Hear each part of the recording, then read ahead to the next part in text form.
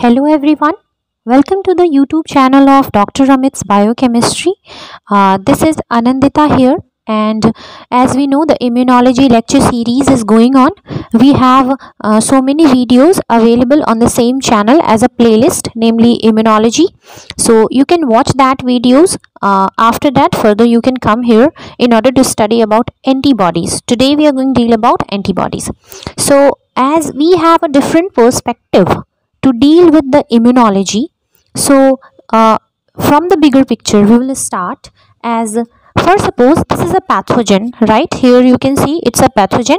So the pathogen can be, as we know, it could be proteinaceous, it could be carbohydratic, or I have used the word etc here, as it could be of any other things also, right? Any other biomolecules, then it can be nucleotides also, right? So any other environmental DNA content that is present in the environment, they can also act as an antigen, right, for our body or pathogen, right? So what happened the very first time is it has crossed the first line of defense, right? It has crossed the first line of defense. This is the innate arm and this is the adaptive arm. After crossing the first line of defense, it will go to the bridge area. Bridge area means here the antigen presenting cells are present, right? Likewise, we have macrophages and other cells. So see, what happens is in the classic pathway, we have the pathogen crossing the first line of defense. It will go to the antigen presenting cell, and the presenting cell will present that part of antigen to the T cell, and T cell will further activate the B cell, and B cell will transform to the plasma cell, and plasma cell will secrete proteinaceous weapons, and these proteinaceous weapons are known as antibodies, right?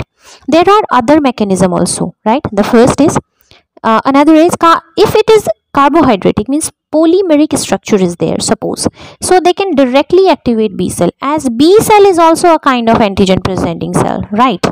So from innate arm to adaptive arm, we have proteinaceous weapons, as we have classified in the very first video. Make sure you watch that to get the overview of immunology, right? So these proteinaceous weapons are antibodies. Antibodies are nothing but the proteinaceous weapons. Okay, so some of the features we'll be discussing about antibodies. You see, they are antigen receptor of adaptive immune system, right? They are nothing but the receptor of antigen, right? And they are secreted by B cell, right? They belong to a large family of protein which is known as immunoglobulins. Remember, immunoglobulin is not another name of antibody, right?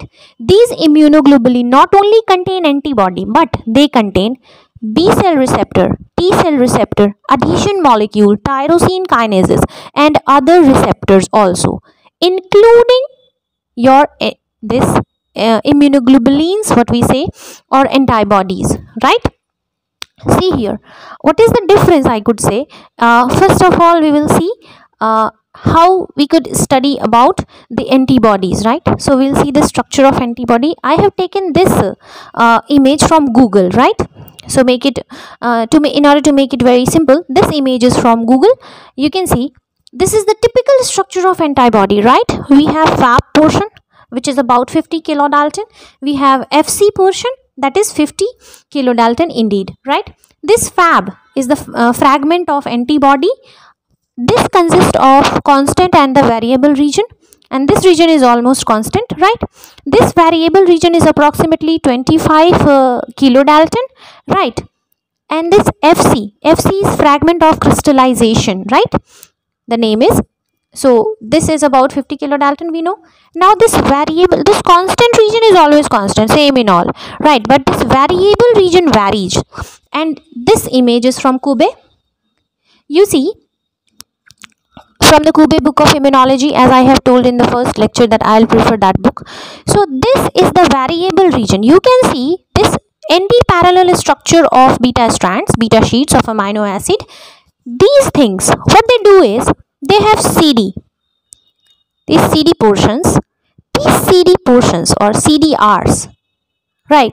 This is not the cluster of differentiation or something like that.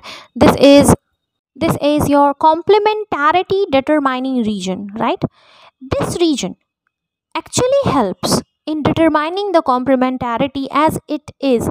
This variable region is a hyper variable region, not only variable but a hyper variable region, so that you can make out in our body B cell or plasma cell can produce antibody against every kind of antigen which is present on the earth. And for sure I can say that from Mars also, if any antigen will come, our B cell is capable of making antibody against it, right? Now you see, these antibodies, they are made up of multiple immunoglobulin domains. About this I am talking about. This is about immunoglobulin domain is about 110 amino acid. They could vary, right? 3 to 5 strands of beta sheet is present.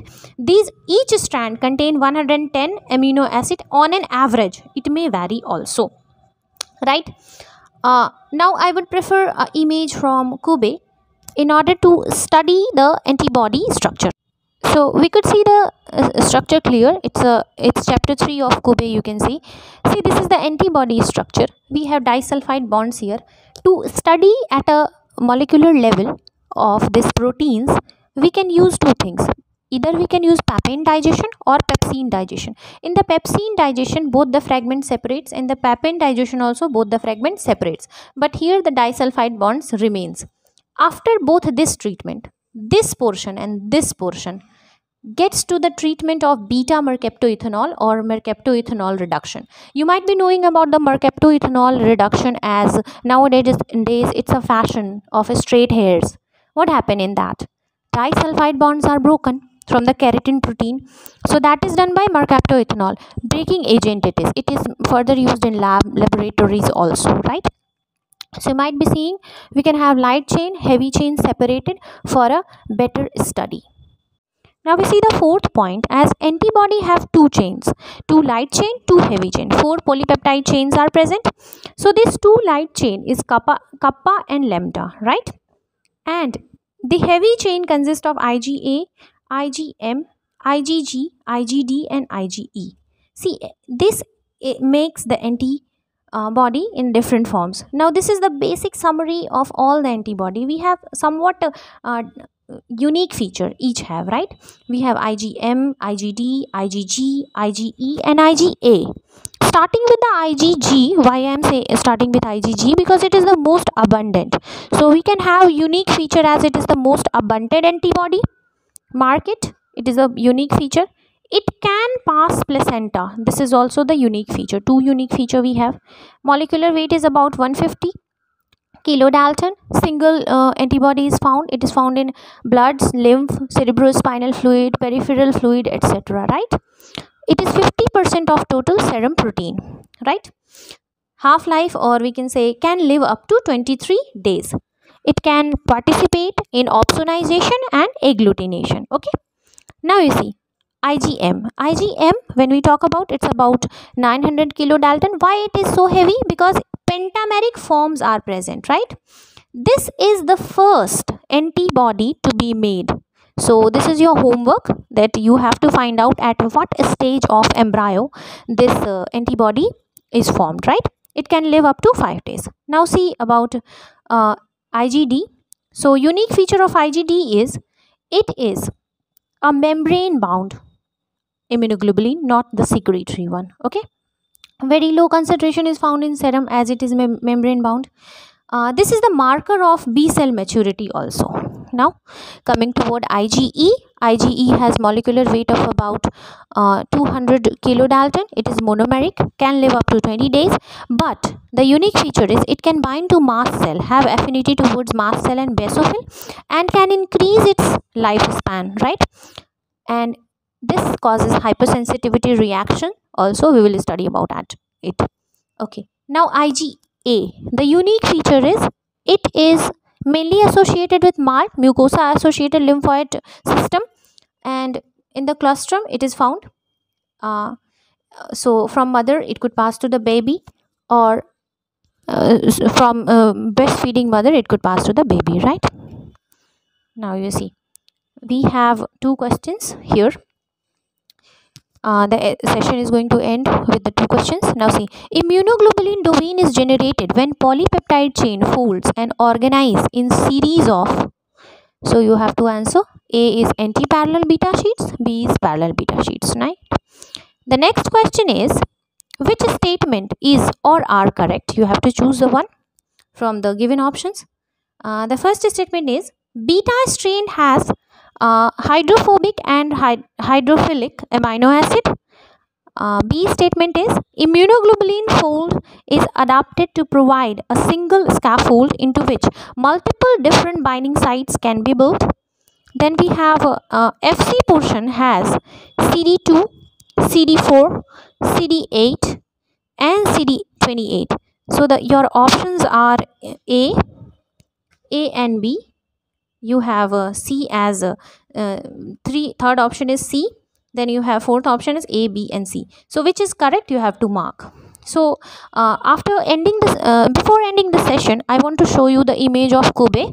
You can find here, this is the book, printout of that book. So clearly you can see this structure is IgG. This is a single, can present in a single form. This is IgD, the membrane bound one. This is IgE, which is present at the surface of mast cell and basophil. This is IgA, the dimeric form is found in the serum, right? This is the hinge region and the J chain which join them.